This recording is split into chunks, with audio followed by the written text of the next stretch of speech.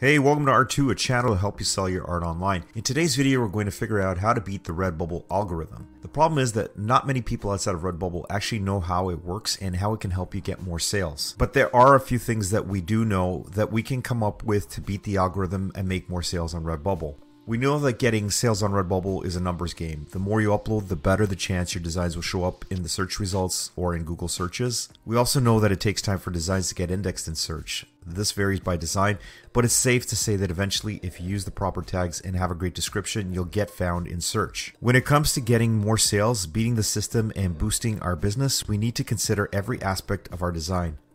The colors we choose play a big role in how our customers perceive our work and can be the deciding factor in whether they make a purchase or not. There are many different variations of color palettes to experiment with, so it's important to find out which generates sales for your Redbubble shop. Another beat the algorithm strategy is to create cute and witty designs. There is a huge market for funny t-shirts with cute designs. If you tap into a trend with a witty design, you're sure to get some sales on Redbubble. When it comes to making money with funny designs, there are a couple things to keep in mind.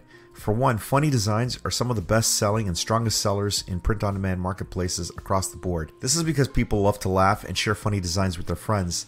Additionally, funny designs are often a great way to show off your personality and make a statement. We know that trends can bring in new print-on-demand sales on Redbubble, and by keeping up with trends, it's a great way to come up with new designs that sell. As we all know, staying ahead of the curve is important in today's market, and the same is true for selling on Redbubble.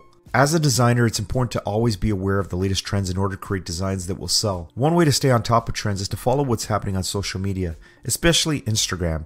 There are tons of accounts that post about current trends, and by following them, you'll be able to see what's popular and come up with designs that reflect those trends. We do know that the Redbubble algorithm takes into account factors such as sales velocity and customer feedback, in addition to the traditional factors such as popularity. The Redbubble algorithm is a mystery to many of its sellers. However, there are things that have worked for other top sellers on the platform. So if we follow some of the advice that top sellers have given us, we can increase the chances of being featured on Redbubble. Firstly, it's important to understand what Redbubble looks for in order to feature a seller. According to the company, they are looking for originality, quality, and creativity. Sellers should focus on creating high-quality products with unique designs. As an artist, it's important to always be looking for new and innovative ways to showcase your work. This is especially true when it comes to online marketplaces like Redbubble.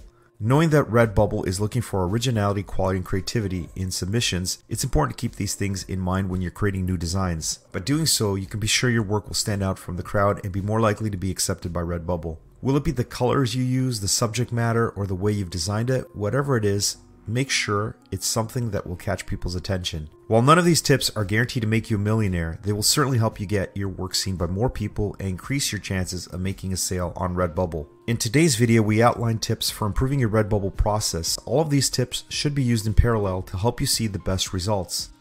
We've had sellers test these techniques so you know they work, and we get great feedback from those using these strategies. By incorporating as many of these tips as possible into your workflow, you'll be able to improve your Redbubble sales and visibility. In conclusion, by following the tips that were given, you should be able to improve your chances of getting your work featured on Redbubble. Remember to keep experimenting and always try new things to see what works best for you. If you enjoyed today's video and have not already subscribed, do it now so you don't miss the next video. Giving a like to this video is always appreciated. Thanks for watching, and we'll see you guys in the next one.